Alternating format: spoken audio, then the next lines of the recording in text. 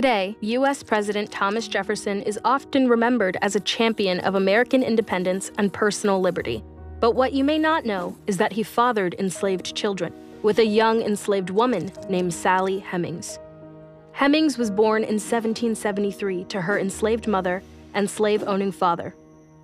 As an enslaved child, Sally was given away to her half-sister, Martha, and her new husband, Thomas Jefferson.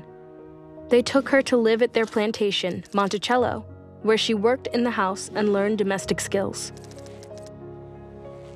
When Thomas Jefferson became American ambassador to France, he took her with him to Paris. She was just 14 at the time. Despite her young age, Thomas soon began a sexual relationship with her. We don't know how Sally felt about this, but we do know that status as an enslaved woman made true consent impossible. When it was time for Thomas to return to the U.S., Sally could have petitioned the French government to stay in the country and live as a free woman. But instead, she chose to return to America, on the condition that Thomas would free any children they may have together when they reached adulthood.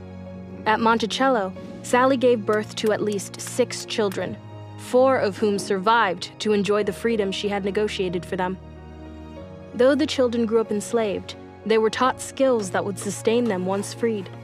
Although she was never officially emancipated, Sally was allowed to leave Monticello in 1822 to live the rest of her life with her emancipated children.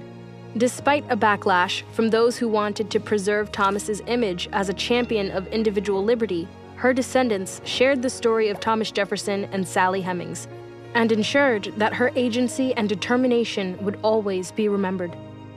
How does Sally Hemings' story complicate Thomas Jefferson's legacy?